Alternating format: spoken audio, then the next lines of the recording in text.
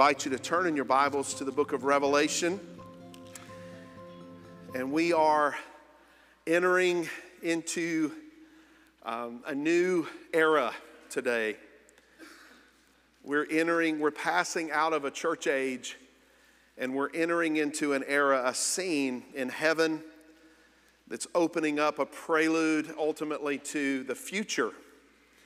It's the only place, the only accurate place, guys, in the entire world that we can go and see the future.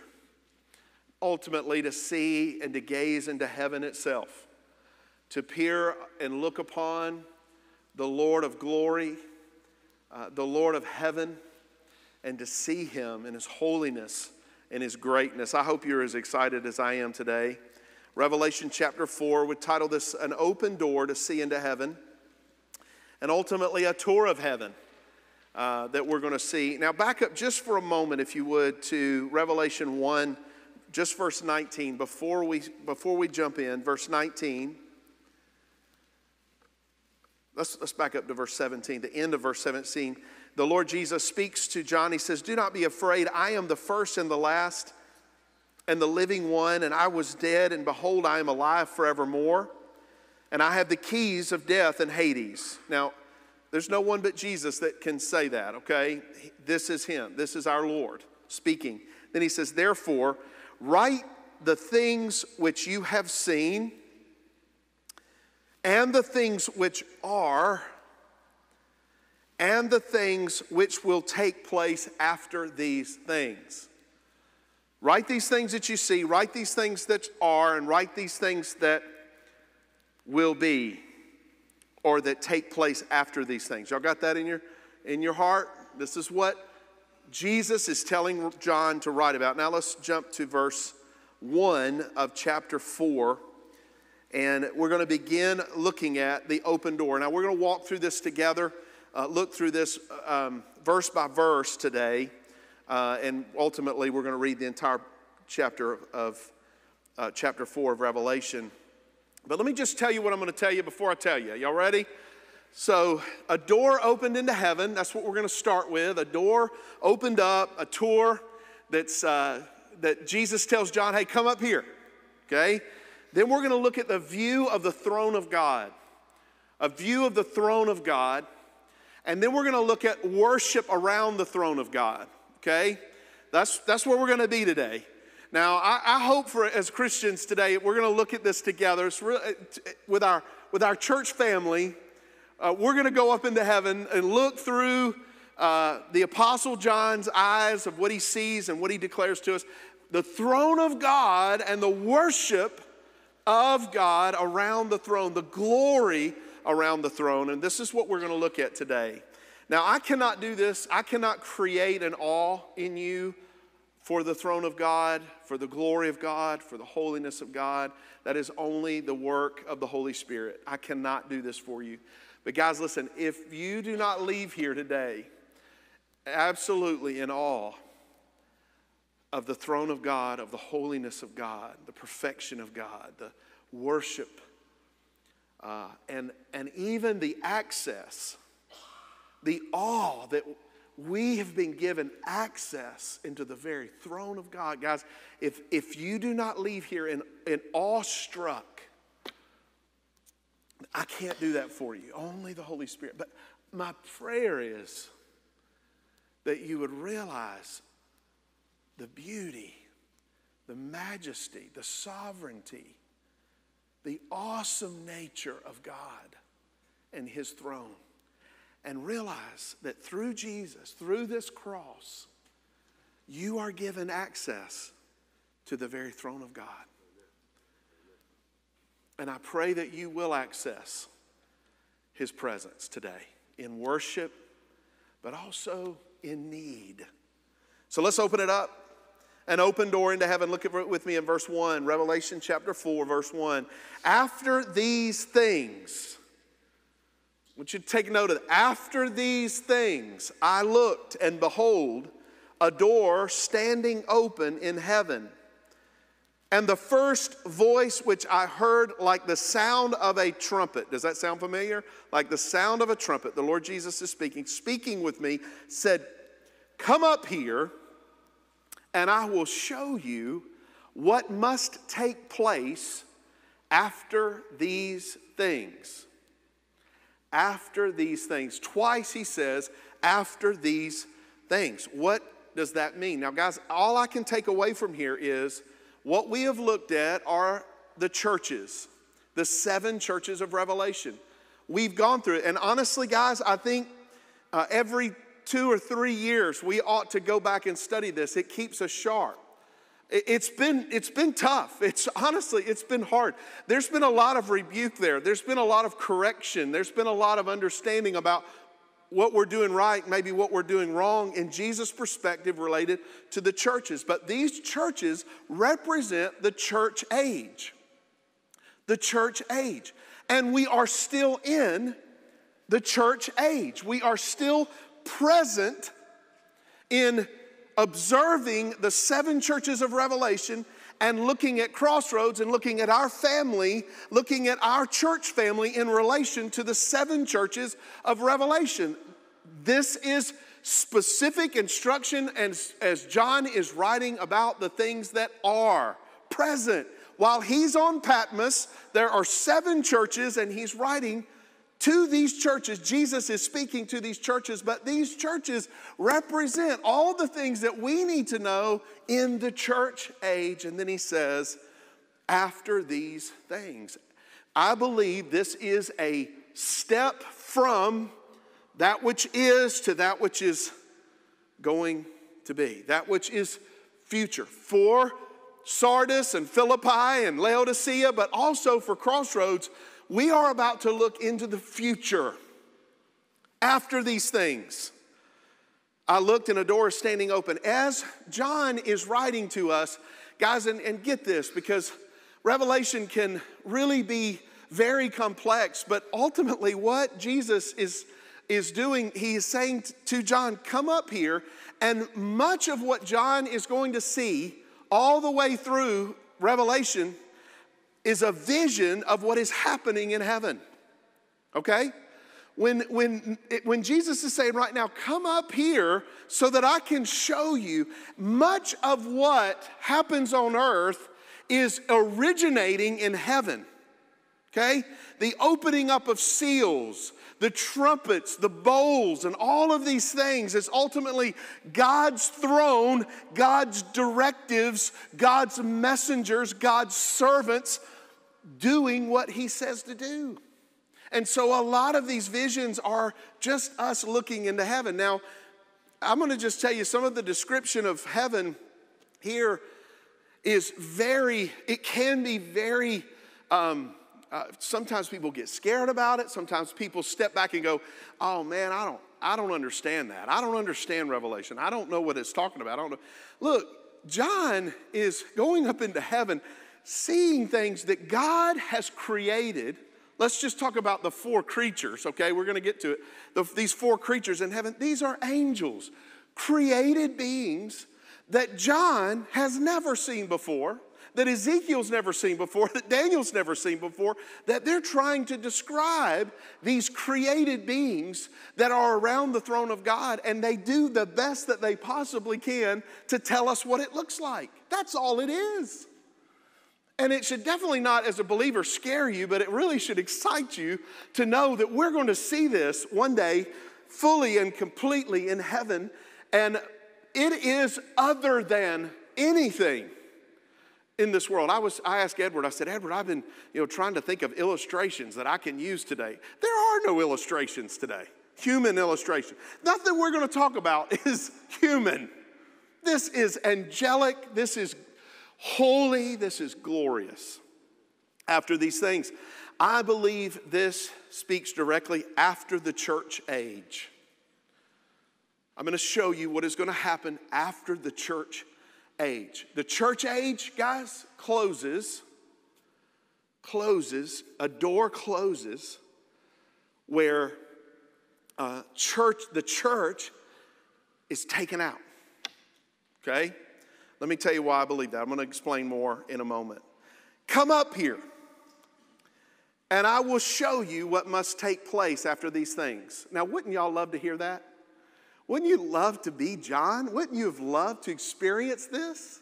I don't know about being exiled on an island with a bunch of criminals or persecuted, but I like the whole thought of, come up here. Come up here, and I will show you what must take place after these things. I will show you what must take place.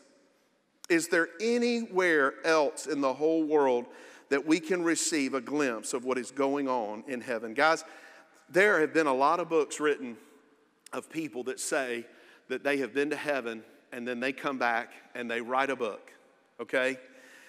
Guys, a lot of those books, not only are they silly,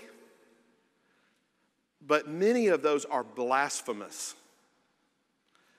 Many of those books that are written about people's encounters and experiences of leaving this world, going to heaven, coming back, writing a book about it, they are adding to this book. They are describing, let's say, the Holy Spirit is a blue cloud floating through heaven. That's information that we do not have from the Word of God about the Trinity, about the Holy Spirit, guys, and it's given in such a way as though it is fact, that it is true, that this is real, that I've been to heaven and I'm going to come back and tell you about it. Guys, there is only one source, true, infallible, perfect source of gazing into heaven, and that is the Word of God, given through His eyewitnesses, His apostles, His prophets, Himself. Jesus is taking John on a tour. He says, and I will show you what must take place after these things, a tour of the future. This tells us that God is sovereign over all the events of the future. Guys, with me, we are about to go through together as a church future events. They have not happened yet in our time and space on this planet, but they are given to us in great detail. That tells me that Jesus knows exactly what the future events of this world are, what they look like in great detail. All of these bold judgments and all of these things. God is sovereign over these. There's safety in that, isn't there? To know that He, the Lord Jesus, knows exactly what's going to happen in the future, and that He, the Lord Jesus, holds me in His hands. Jesus knows and sees our future, the future of the world, and the future of the new heaven, the new earth, in perfect detail. I don't know about you guys, but that gives me great comfort in my life. An open door into heaven. Secondly, a view of the throne of God. Look at verse 2. Revelation chapter 1, verse 2. Immediately I was in the Spirit, and behold, a throne was standing in heaven, and one sitting on the throne. And he who was sitting was like a jasper stone, and a sardius in appearance. And there was a rainbow around the throne, like an emerald in appearance. Around the throne were 24 thrones, and upon the thrones I saw 24 elders sitting, clothed in white garments and golden crowns on their heads. I believe this is a very, very important passage of Scripture in directing us. But first of all, he says this. He says, I was in the Spirit. Look there at verse 2. Immediately, I was in the Spirit. Experientially, John was taken up into heaven, though his body was actually still on the island of Patmos. The immaterial part of John, his mind, his will, his emotions, his spirit was translated, taken up into heaven. This is where he means what he means by in the Spirit. He says this back in chapter 1 as well. Then he says, and behold, and just in case you need to know, behold means behold. Okay? This means wow. A throne was standing in heaven. The throne of God. Now, this is not the only place in Scripture that we see the throne of God. And so I want us just to look at the description of the throne of God and other sources from the prophets that we have. You can turn to these verses or you can look on the screen. The first is Isaiah. All of us remember Isaiah's encounter with the throne of God. In Isaiah 6, verse 1, it says, in the year King Uzziah died, I saw the Lord sitting on a throne, lofty and exalted, with the train of his robe filled the temple. Now understand, guys, the throne of God is in a heavenly temple of God. This is not a palace. This is not a place of God's resting place, a place where God is just resting and doing nothing. This is a temple of God. This is the throne of God in the temple of God, surrounded by the glory of God and surrounded by created beings who are worshiping God in heaven in a temple. Seated on a throne, the train of his robe filled the temple. Seraphim, we're going to get a description of these, are angels, stood above him, each having 6 wings. With 2 he covered his face, and with 2 he covered his feet, and with 2 he flew. And one called out to the other and said, Holy, holy, holy is the Lord of hosts. The whole earth is full of his glory. And the foundations of the threshold trembled at the voice of him who called out, while the temple was filled with smoke. Y'all remember what happened to Isaiah after seeing this vision? He was overwhelmed. He was overwhelmed by his own sin. He understood in that moment fully and completely the holiness of God and the sinfulness of his life, and also the sinfulness of his people. I am a man of unclean lips, and I live among a people of unclean lips.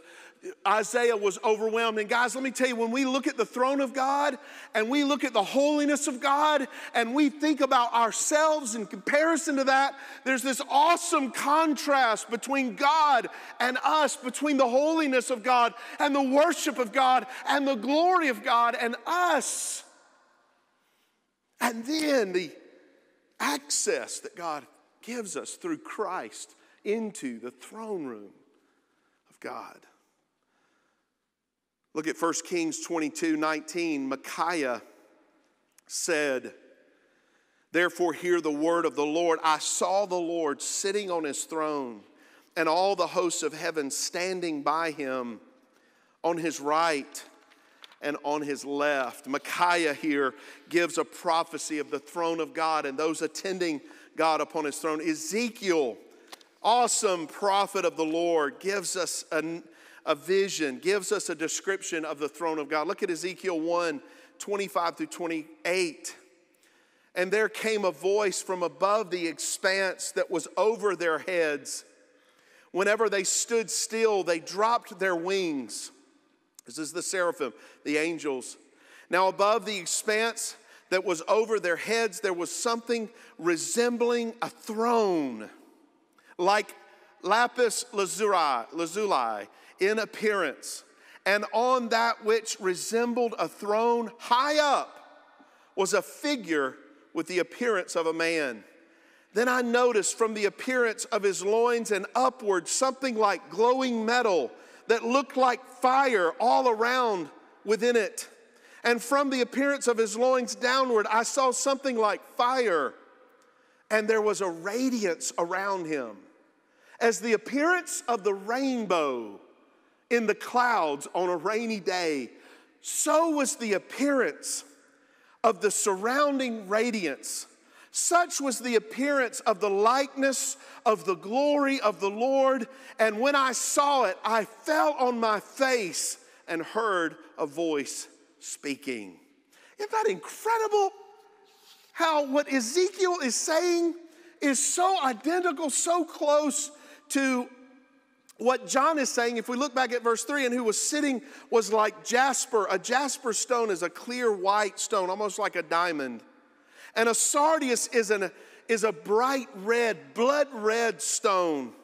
Sardius in appearance. And I don't know for sure if the sardius here, the stone that John is seeing, is what Ezekiel is seeing in the fire that is like burning, blazing metal. I don't know if that comparison is the same that they're giving there. But then he says, and there was a rainbow around the throne like an emerald in appearance. Ezekiel says that this rainbow surrounding the throne of God was the appearance of the likeness of the glory of God. Awesome. Awesome. Isn't it amazing how Scripture interprets Scripture? How we go to one Scripture and we learn some things. Then we go over to Ezekiel and we learn some things. 1 Kings, we learn some things about the throne of God. Ooh, let's see what Daniel has to say. Daniel chapter 7, verse 9. I kept looking until thrones were set up. And the Ancient of Days took his seat. His vesture was like white snow, and his hair of his head like pure wool. His throne was ablaze with flames. Its wheels were a burning fire. A river of fire was flowing and coming out from before him. Thousands upon thousands were attending him, and myriads upon myriads were standing before him. The court sat, thrones, the court sat, and the books were opened. Sounds like 24 elders and 24 thrones and myriads of attendants, worshipers around the throne. Flames of fire, and the books were opened. Thank you, Daniel. Thank you, Holy Spirit, for carrying Daniel along, showing him these things. Thank you, Holy Spirit, for leading Ezekiel to see these things and leading John to see these things, to show us, Crossroads Baptist Church in 2021, the throne of God, the holiness of God, the glory of God, the worship of God in heaven.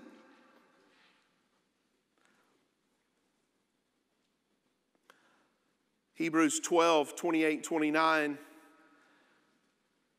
is a practical look of the presence of God. It says, therefore, since we receive a kingdom which cannot be shaken, speaking of heaven, is speaking of the glory of God, speaking of glorified being presence of God, let us show gratitude by which we may offer to God an acceptable service with reverence and awe.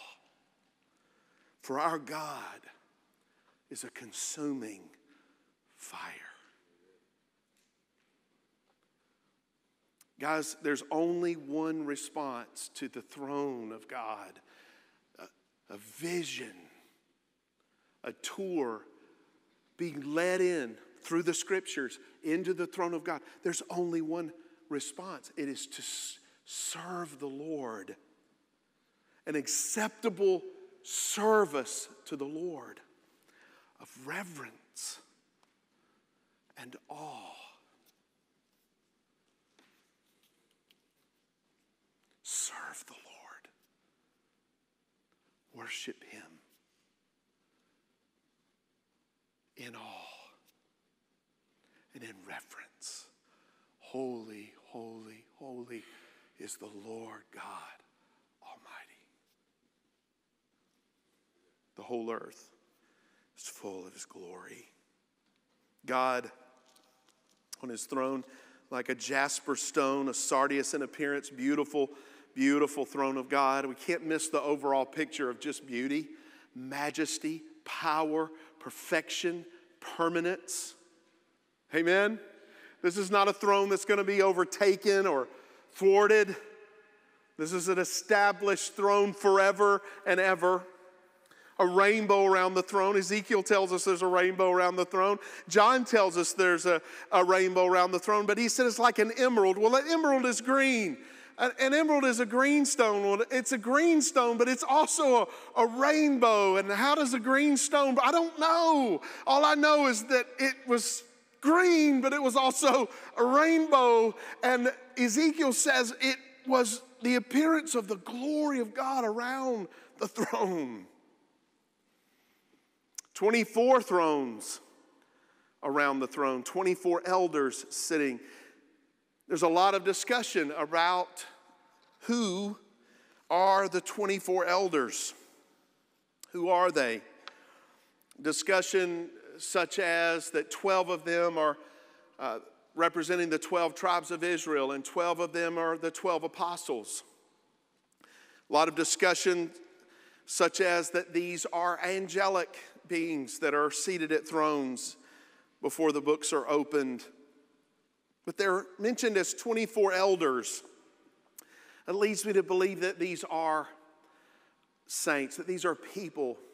It says that they're clothed in white garments, which very, very closely represents throughout Scripture what New Testament saints are clothed in and dressed in and are given upon their entrance into heaven. Many, many references to saints of God clothed in white garments, wearing golden crowns on their head. This is very much a reference to and can be connected with the promise of believers, of New Testament church representatives that are wearing crowns upon the head, representing the church raptured. Okay, all right, here we go. Raptured prior to this time and rewarded in heaven, seated, clothed in white garments, wearing golden crowns. And just by the way, guys, this is the last reference to the church in Revelation. This is a picture of these are the things that are going to happen after these things. Come up here and let me show you what is going to happen after these things. The church age, the raptured saints of God, clothed in white, crowns upon their head, seated around the throne. This is my opinion. We can debate about this. We can sit down in a classroom and talk about it. Oh, I think it's this, and oh, I think it's that, and we will have a wonderful time. Amen?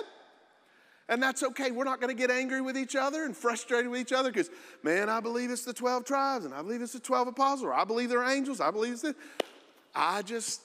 Guys, when you look at it, I just believe that these are the raptured saints seated around the throne, clothed in white and wearing crowns upon their head. We're going to see what else they do here in just a few moments that I believe speaks into that. But it's fun to talk about these things, and it's not something that we get upset with each other about. But nonetheless, let's not miss the picture here of the worship around the throne that we're going to get to in just a moment. And let's not miss our application of this. A temple,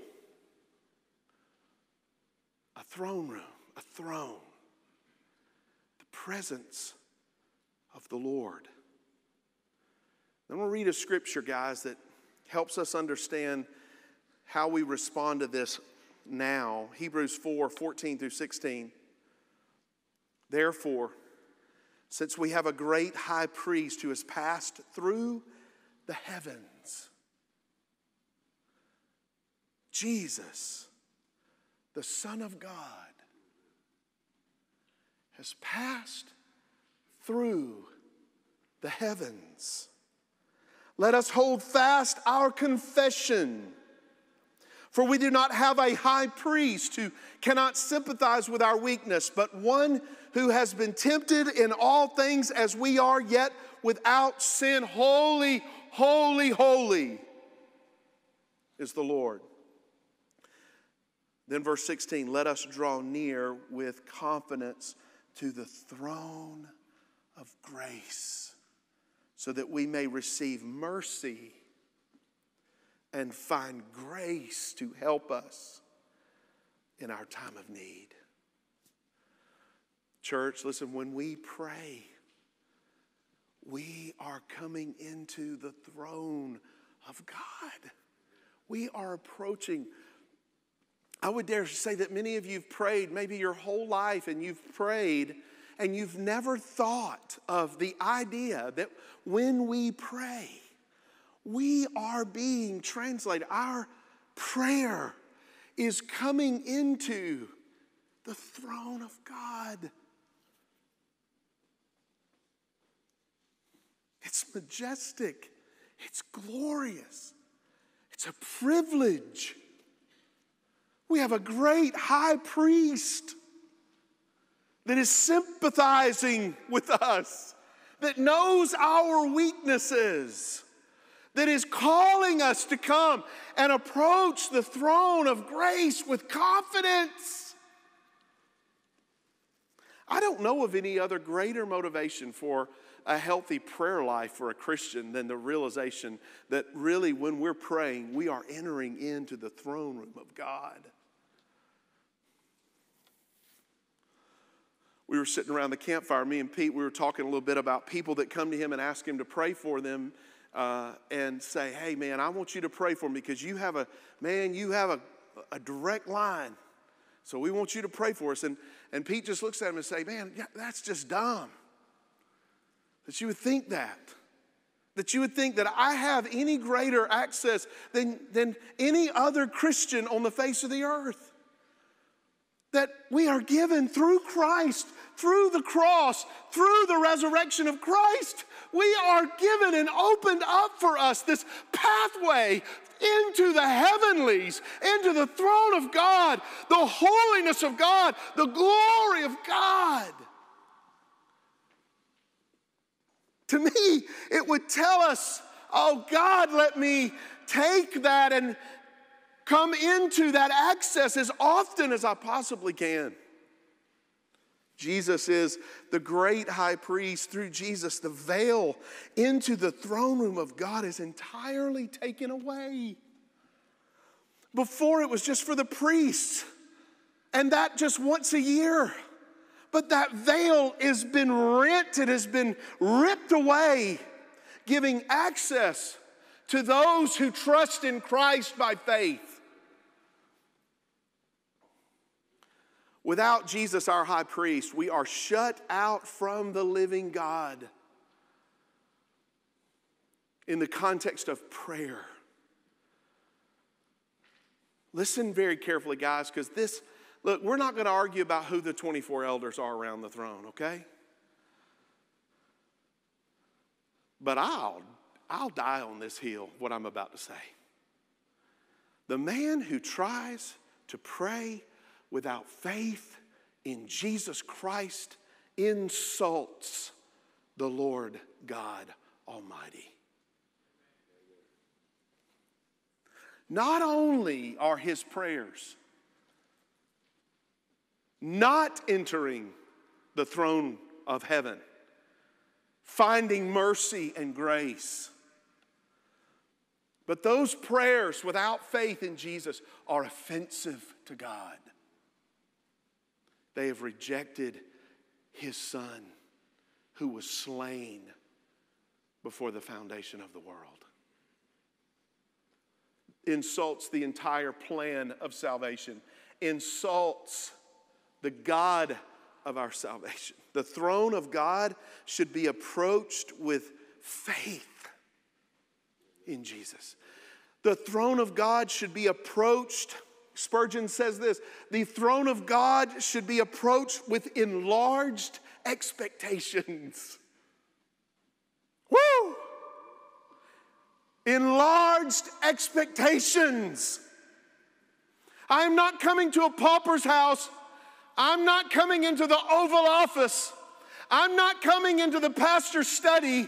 I'm not coming into the life group prayer time. I'm coming into the throne of Almighty God.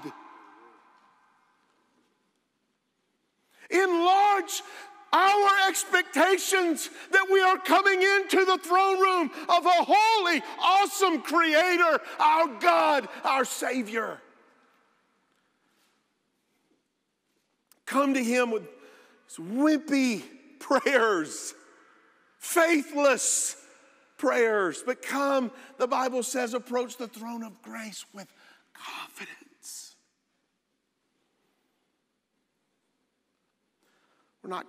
Spurgeon says, we're not coming to God's poorhouse. We're not coming around the back door to receive some scraps, even though that's what we deserve, and we don't even deserve that. Amen. We don't even deserve any table scraps. But God has given us access into His presence, into His throne room, into His majestic glory. We're standing in the temple. Here's what Spurgeon says. We're standing in the temple, in the palace, on the glittering floor of the great King's own reception room, and thus we are placed upon a very good ground with the King. In prayer, we stand where angels bow with veiled faces. He says this, should we come there with stunted requests and narrow faith? Or should we come there with enlarged expectations, faith in Almighty God? This will change our prayer life, won't it? If we realize through whom we come, to whom we are coming, where we are praying to God. If prayer is coming before the throne of God, it ought always to be conducted with the deepest sincerity and in the spirit that makes everything real. It should come with not only deep sincerity, but it should come with reverence and awe. This is our service to God.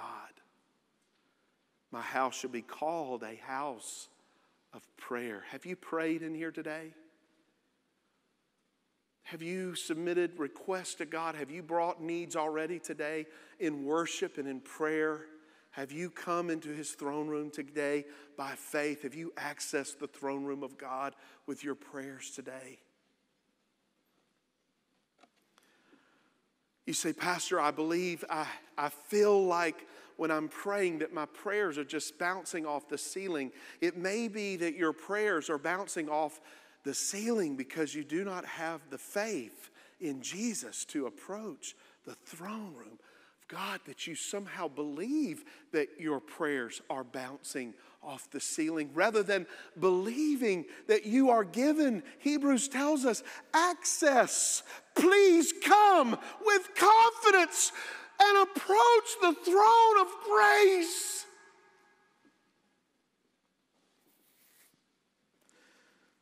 Psalm 70 verse 5, it says, but I am afflicted and needy. Hasten to me, O God. You are my help and my deliverer. O Lord, do not delay.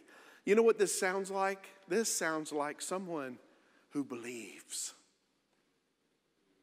Who believes.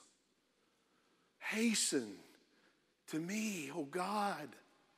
You are my help and my deliverer. Oh Lord, do not delay. This sounds like a person who believes that they are approaching the throne of God in prayer.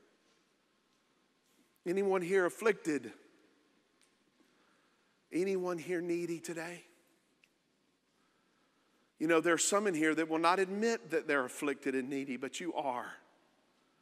And I would dare to say, if we were to really sit down and begin to analyze the subject of how we're doing, we would all say we are afflicted. Just in case you're thinking, oh, I'm the only one that's here that's afflicted, then my friend, you are in great company because you are sitting next to an afflicted person. They may not realize they're afflicted, but they are miserably afflicted because they are born of Adam. They are born again, but they still carry around the flesh that Adam carried around and the sin that Adam has given them, the nature that Adam has given them. The second Adam has done a work on that and bringing us into the Spirit, but we are an afflicted people and we are to come before God. But I am afflicted and I'm needy. Hasten to me, O God. Friend, it ought to be every day of our lives that we come that way, realizing our need for God, realizing our need for grace and mercy and help from God, because we need Him. We desperately need God. We cannot do this life on our own. And we are given through Christ access into the very glory and presence of the throne of God. Hasten to me, O God. You are my help and my deliverer. O Lord, do not delay. Some of you need to find that place today at this altar. You are my deliverer. You are my redeemer. Cry out to God in your time of need, in your affliction, in your pain, in your hurt, in your trouble, in your despair, in your problem. And ask the God of heaven, the holy God of heaven, the creator of the universe, to meet you, to hasten to me, O God. When we talk about the throne of grace, when we talk about the throne of God, we cannot not talk about prayer. Amen, church? John's seeing it. Let's look about the worship around the throne. Number 3, the worship around the throne. Pick up with me in verse 5. Out from the throne come flashes of lightning and sounds of peals of thunder. Have we seen that before? These prophets of God seeing the same things around the throne of God. It's amazing. And there were 7 lamps of fire burning before the throne, which are the 7 spirits of God. We'll explain that once again as we've done before. And before the throne, there was something like a sea of glass, like crystal. And at the center and around the throne, 4 living creatures full of eyes in the front and behind. The first creature was like a lion, and the second creature like a calf, and the third creature had a face like that of a man, and the fourth creature was like a flying eagle. Now, guys, I just want you to take note as they're saying this. It was like, I'm looking at something I've never seen before, and one of them looks like a lion, okay? But I don't know. There's nothing that perfectly describes this creature that I'm looking at, but it's like a lion and like a calf and like a man and like an eagle. Y'all got that? And the 4 living creatures, each one of them having 6 wings, are full of eyes around and within. And day and night they do not cease to say, holy, holy, holy is the Lord God the Almighty, who was and who is to come. And when the living creatures give glory and honor and thanks to Him who sits on the throne, to Him who lives forever and ever, the 24 elders will bow down before Him who sits on the throne and will worship Him who lives forever and ever, and will cast their crowns before the throne, saying, worthy are you, O Lord and our God, to receive glory and honor and power, for you created all things, and because of your will they existed and were created.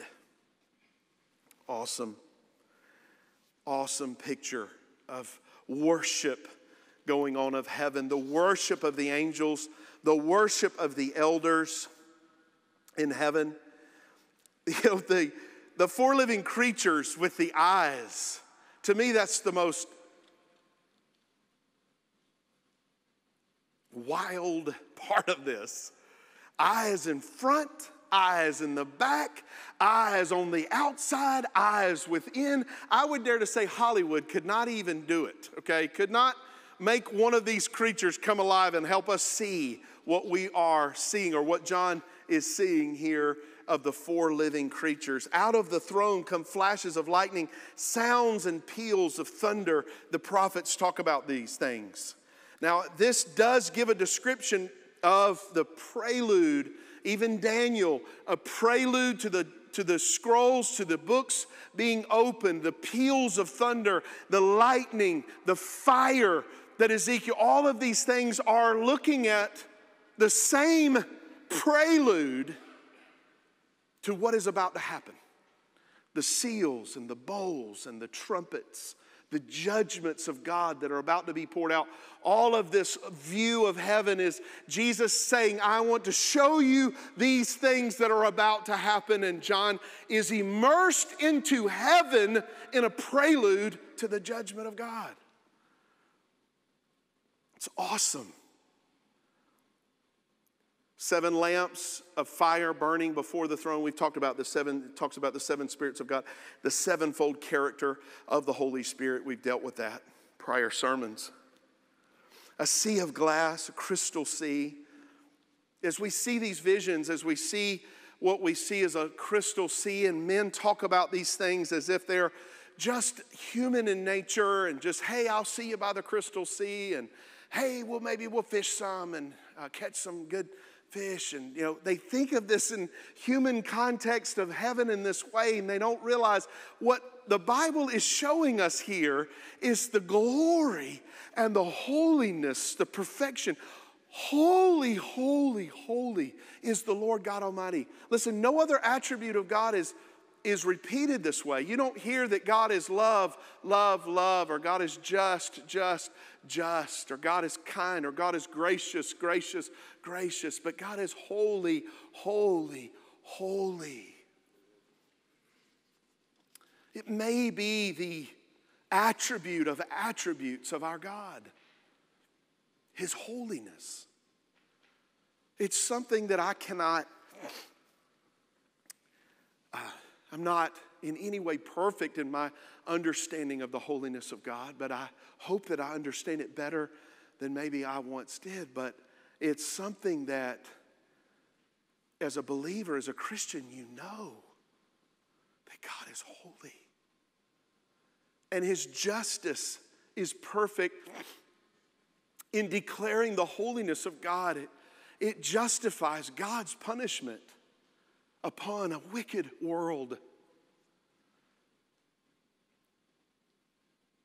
Because it separates the holiness of God and the sinfulness of man in such a way as this contrast. There's never a thought in my mind in approaching the judgment, in approaching the revelation of the future events to this world, of the judgment of the wicked, that I would ever think that's too harsh, or that is too wrathful, that is too much. And guys, I'm going to tell you, as we get through the judgments that are poured out on the earth, we're probably going to feel in our gut how horrific that this time is going to be on the earth, on this planet. To the point where we will say, how could people not repent? How could they not turn their life to God?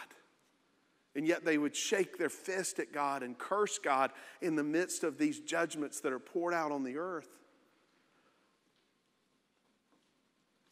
But holy, holy, holy is, God is holy. God is holier than holy. God is holier than holy, holy. Do you see this?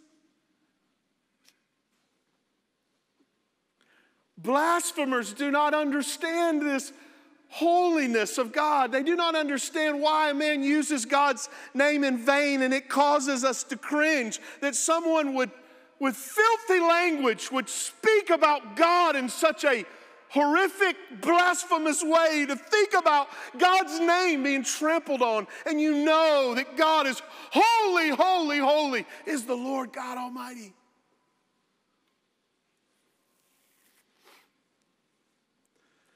How blasphemous is blasphemy? How sinful is my sin?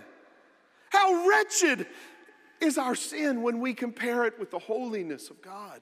Holy, holy, holy is the Lord God Almighty. And even the men who stand in pulpits today that will not speak and will not defend the supernatural creation of God, to me is blasphemous. You remember our Creation versus Evolution series, and I cannot help, guys, but declare this once again. These preachers who deny the supernatural account of creation from Moses are blasphemous. For John says that they say around the throne, the elders, "Worthy are you, O Lord and our God, to receive glory and honor and power." Why? Why? Why do they say that God is worthy to receive glory and honor and power? It is because the elders say, you created all things, and because of your will, they existed and were created.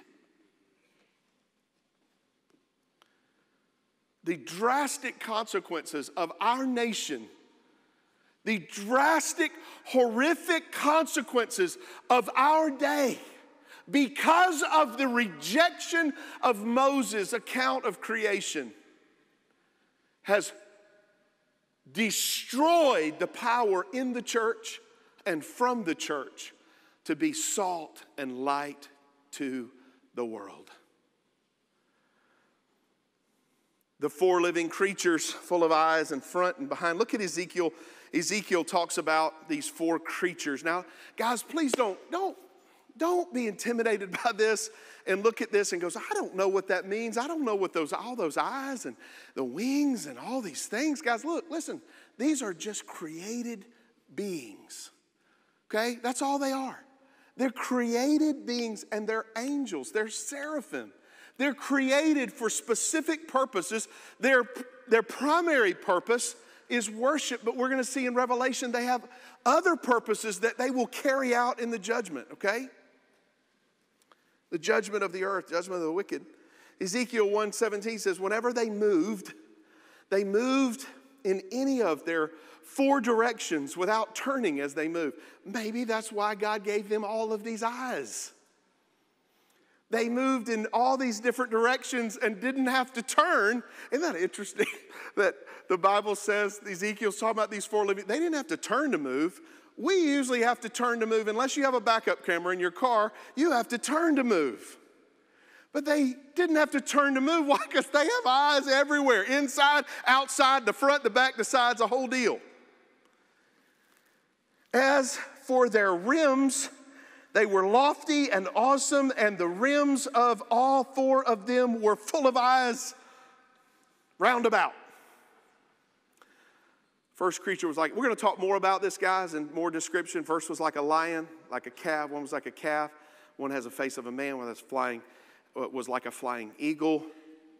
Each one of them have 6 wings, obviously full of eyes around and within. Day and night, they do not cease to say, holy, holy, holy is the Lord God, the Almighty, who was, who is, and who is to come. I would say this sermon would probably bore the lost person to death today.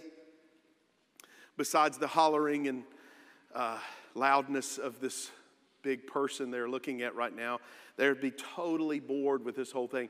But if you're a believer, you are totally, totally awestruck right now at how awesome your Creator is. How glorious, how majestic. Amen. But I cannot save you, dead soul. The Holy Spirit must draw you to the Father and help you see this sight in your soul. Day and night, they never cease to say, holy, holy. This would be an activity or event that a lost person would look at and go, oh man, is that really what's going to be happening in heaven? wasn't it amazing just a little while ago singing about our hope in Christ and listening to the choir, Crossroads Choir, worshiping the Lord just a while ago? I don't know about you guys, I've got chill bumps. But people in the world think that is, they don't know our Savior. They don't know of His holiness of God. They don't know what we've been saved from.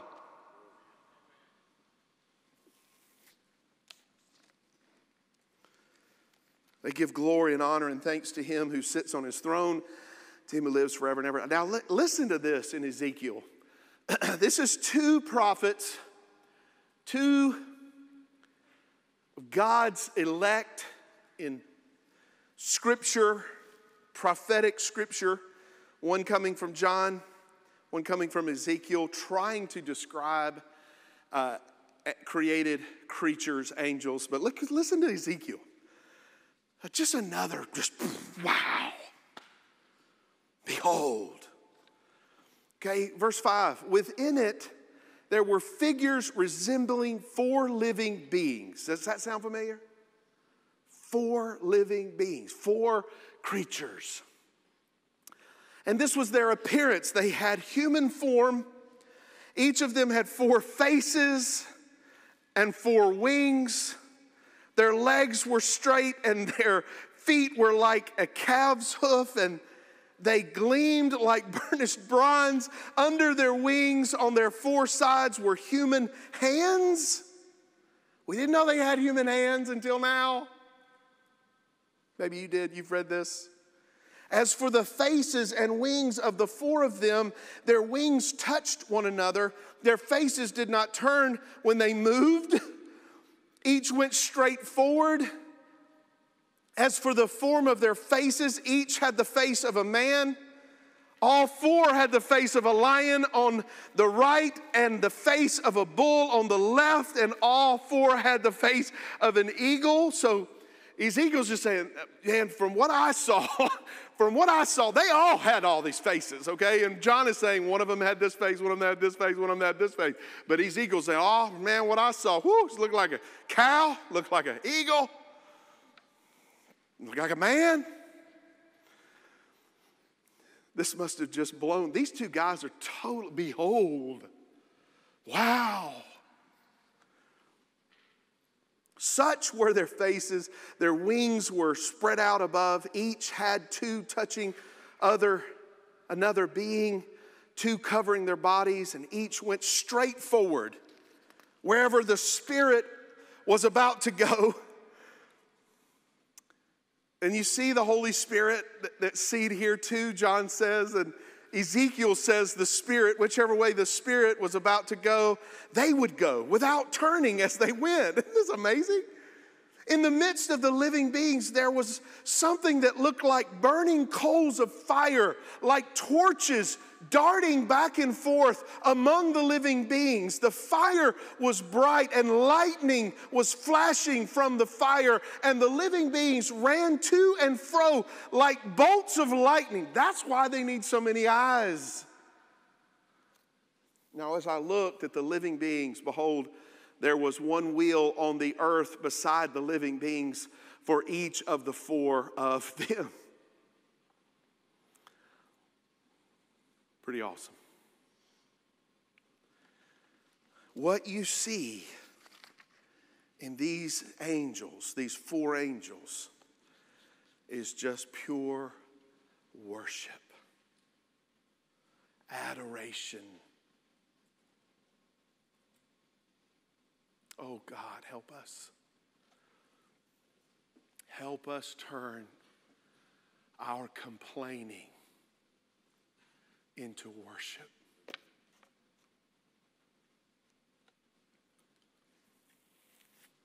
Anybody say amen? Any complainers in here? Just 4 of us. Bless y'all.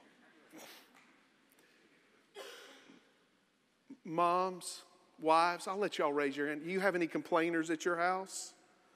Amen. Y'all are honest. Thank you, ladies. Man, God, help us turn our complaining into worship. To enter the throne of God and to petition the Lord, to come to His throne of grace, to receive mercy, to receive grace in our time of need. But guys, listen, let us come to Him with our worship, with our adoration, with our praise, bringing to Him all that we know about Him, all of His glorious, glorious glory. 24 elders will fall down before Him who sits on the throne, will worship Him who lives forever and ever, will cast their crowns before the throne, saying, "Worthy are you, our Lord and our God, to receive glory and honor and power, for you created all things, and because of your will they existed and were created." I hope that you'll keep your Bible open. My encouragement to you, to us today, is let's worship the Lord the way they are worshiping the Lord in heaven. Amen? We can practice for heaven today. We can cry out to God, "Holy, holy, holy is the Lord God Almighty." We can cry out to God, "Oh Lord, you are to receive glory and honor and power, for you created all things. Because of your will they existed and were created." Let us worship the Lord the way they worship the Lord in heaven. No, I'm too proud. That's too much. I'm just going to be me. I'm just going to, look, friend, let us worship the King. Worship the Lord in all of His glory. Bow down before Him. Proclaim His greatness. Proclaim His worthiness. Worthy is the Lamb. Holy is the Lamb of God. Let us pray to Him. You do not need anyone else to go to the throne of God for you, even though we will go to the throne of God for you, but you can go to the throne of God, Christian, and come into His majesty, into His glory, into His presence in your time of need. You have access through Christ, through His blood. He's the door.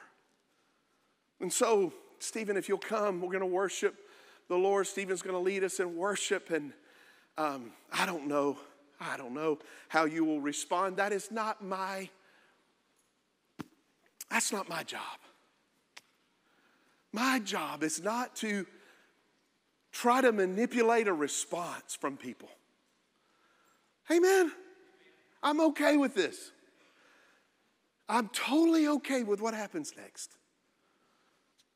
I am not trying to create a response. I am here to proclaim the glory and the majesty. I am here to say, "Behold, the throne of God." That is what I'm here to preach. We are to respond, to enter His gates with thanksgiving and His courts with praise, to approach His throne of grace with confidence, to worship on His holy hill, to worship in His throne room. Amen? And I cannot create that. The Holy Spirit, hopefully, has created an urgency in you to approach, because you need Him. You need Him today. You need His salvation. You need His healing. You need His restoration. You need His life. You need His light. You need His hope. You need His joy. You need His peace. Come, enter the throne of God. Petition Him. Some of you are here today. You need miracles in your life. You need God to do things that only God can do. There's no other way, no other path, no other hope but Christ, no other hope but God. Come. Approach His throne of grace with confidence. The other response is to gather with the created angels of heaven. Gather with the saints, gather and all the myriads and myriads that attend Him, that surround His throne. Gather with them, Crossroads. Gather with them to worship the King of glory, to worship Him, to call back to Him all of His goodness, all of His greatness, all of His gifts, all that He has given to us. Join with the saints. Join with the hosts of heaven to worship God. Father, help us to see the door open and the throne of God. Wow, behold the throne of God. Let us come. Let us pray. Let us seek the Lord for what we need. Some need forgiveness of their sins. Some of them need salvation. They need a new life, transformation. Some need sanctification. Some need healing. Some need sin-killing power. Some need deliverance. Some need miracles, of creative miracles, healing miracles. Some just need help. Some just need hope. But we know where to find it, oh God, upon your throne. Bless this time as we move into the throne of God, the throne of grace, through the veil, through Jesus Christ, our Lord. In Jesus' name we pray. Would you stand with me, church? Would you approach the throne of God? Would you worship Him? Would you seek Him in Jesus' name?